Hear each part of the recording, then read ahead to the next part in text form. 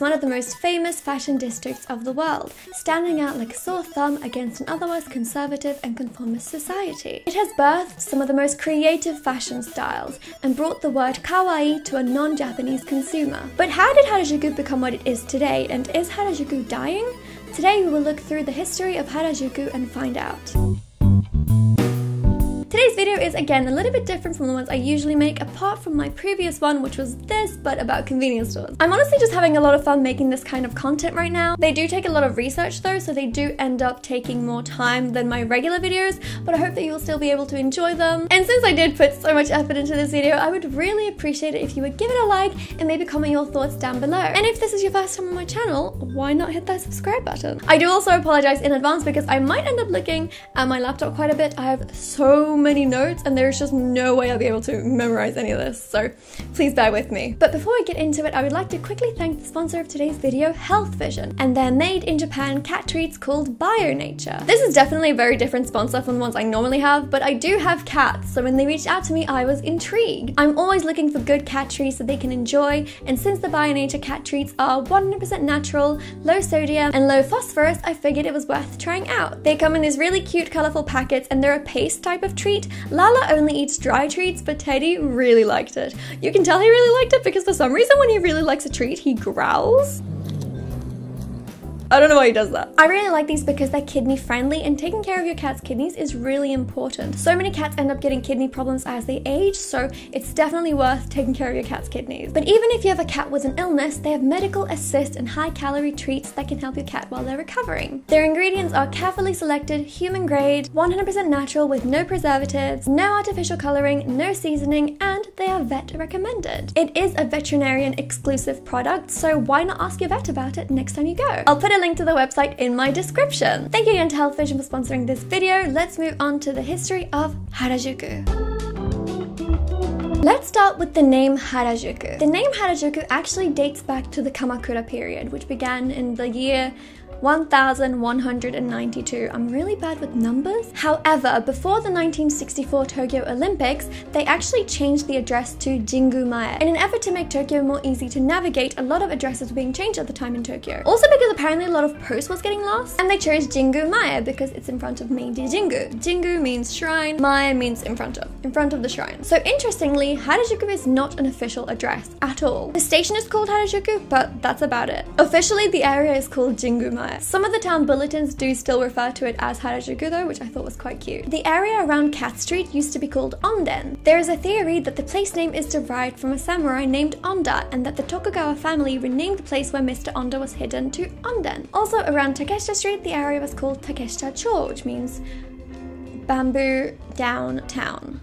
Bamboo downtown. Sounds like a good time. The history of that seems less interesting. It was probably just because there was some bamboo there. Moving forward to Harajuku in the Edo period. Yes, we are starting from the Edo period, which started in 1603. Harajuku at this time was where the Iga people lived, or ninjas. Harajuku had a strategic placement south of the Koshu Road, and so they were placed there to defend Edo. At that time, they had a lot of water wheels around the area to feed the crops. And I found this really beautiful ukiyo-e of Harajuku at the time. It's called The Water Wheel at Onden by Katsushika Hokusai. Where Cat Street is now, there was originally a big river as well. And if you look closely at Cat Street now, you can still find the old pillars. Moving on to the Meiji period, which started in 1868. If you don't know about the Meiji period, it's basically when Japan officially opened itself up to other countries. Before that, only a very few number of countries were able to enter, but then they opened up and they started their industrial revolution. And this is when the capital Edo was renamed to Tokyo, which Harajuku became a part of. The name Jingu-mae, as I mentioned earlier, refers to the Meiji Jingu Shrine, which was completed in 1921 and dedicated to the spirit of Emperor Meiji.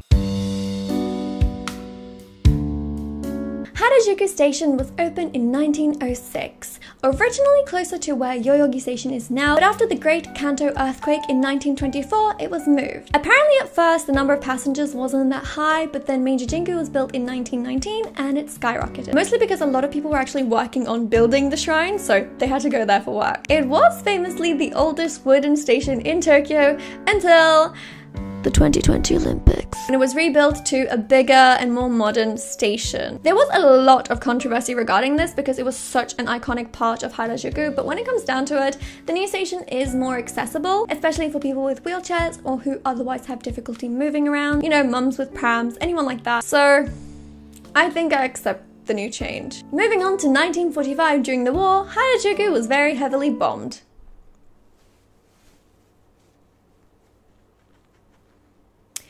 Let's move on.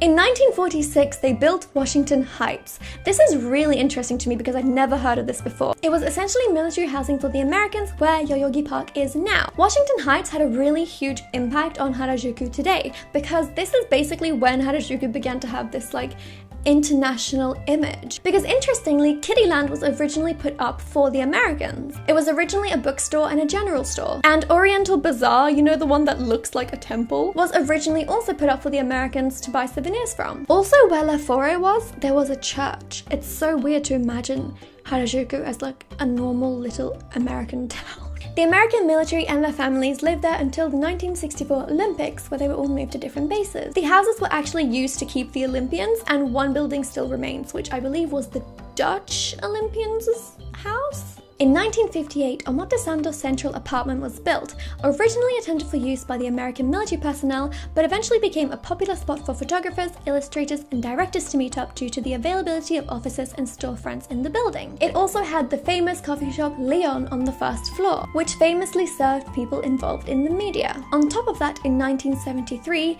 the shopping district Harajuku Plaza opened in the basement of the apartment, which was frequented regularly by musicians. While the building no longer exists as is, you may know it as Turkey Plaza, you know, the building with the mirrors and the rooftop Starbucks. Yep, that was originally Omotesando Central Apartment. I would personally say the 70s is when Harajuku as we know it really started to develop.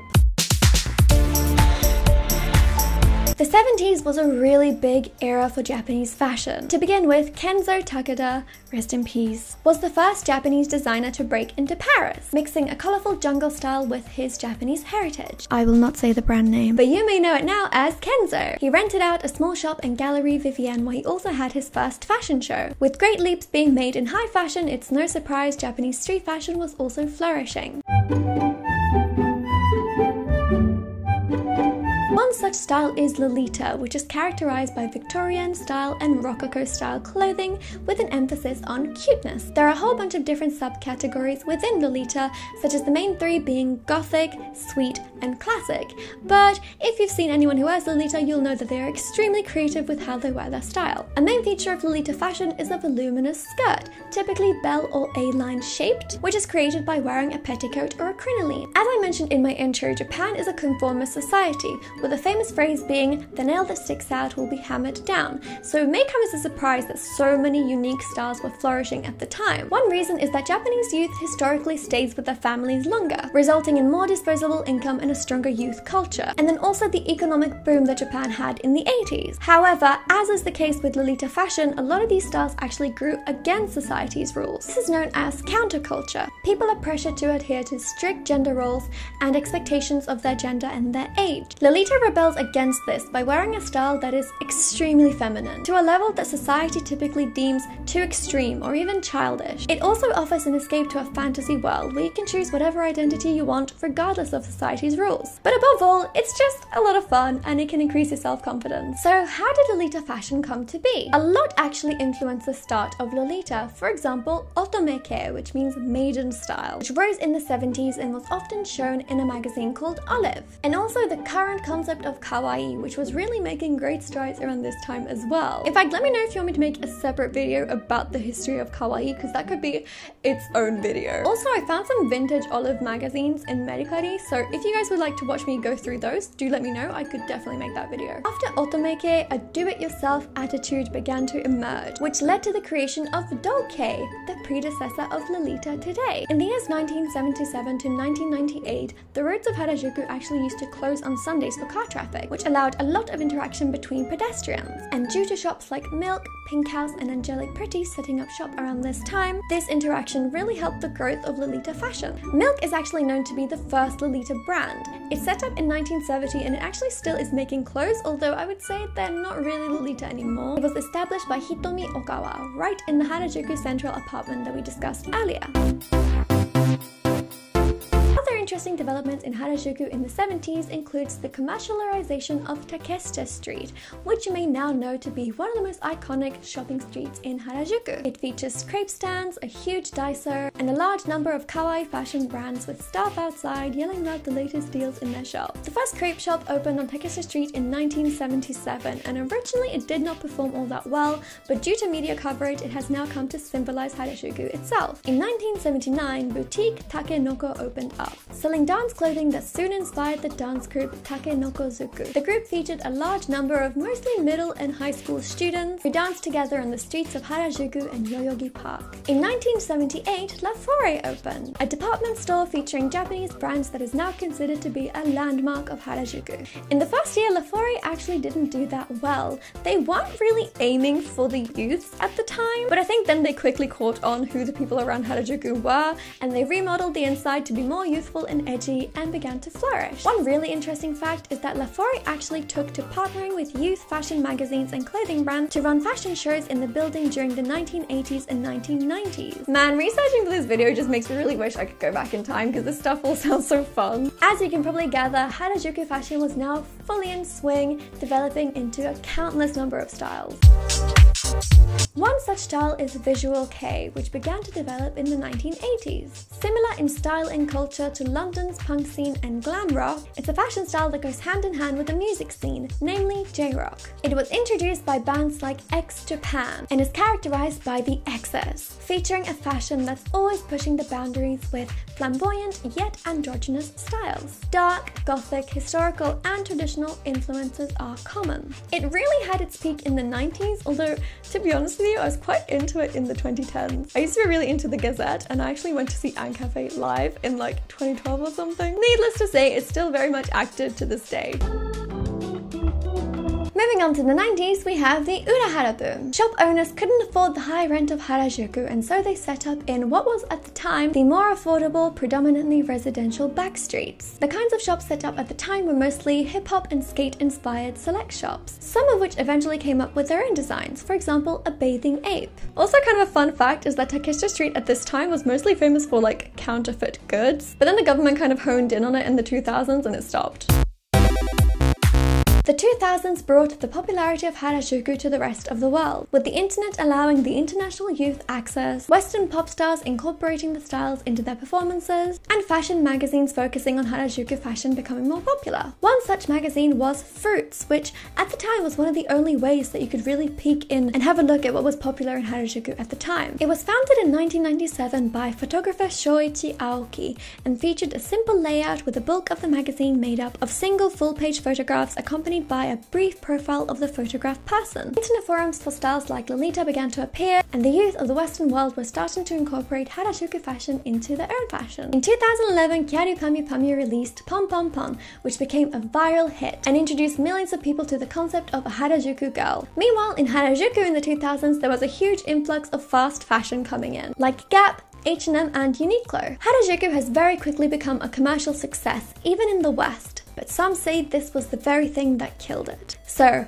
is Harajuku fashion dying? This really depends on who you ask, and I don't even know what I would say my opinion is myself. I actually would really appreciate your thoughts in the comments on this, so do let me know if you have any thoughts about this. To give you someone else's view though, after 20 years and 233 issues, Shoichi Aoki announced in February 2017 that Fruits magazine would cease publication, effective immediately because there are no more cool kids to photograph. That's a quote, he said that. Jingu Bridge has also become a lot less popular. It's the bridge that's just outside the station. It used to be a really cool place for the Harajuku kids to hang out, but apparently they just don't go there anymore. I do feel a bit of heartache when I look at the old pictures and videos of Harajuku. Even 2017 when I first came feels like it was a lot different than it is now, but also like right now so many shops ended up closing because of Corona, so I don't know if it's like a temporary thing. When it comes down to it though, styles change and trends change, and it's very possible that this is just another evolution in Harajuku fashion. For example, K-pop inspired styles are very popular right now, and also Jirai-K, which I see a lot of in Harajuku right now. Also, like,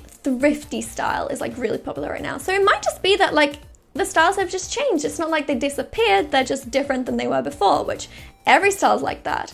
Please do let me know your thoughts down below. I'd also love to hear what your favorite Harajuku styles are. If you know anything about the history of your favorite styles, I'd love to hear that as well. With that, I think I'm gonna go ahead and finish this video. Please do let me know if you like this style of video. Thank you ever so much for watching. Don't forget to like and subscribe. Thank you, bye!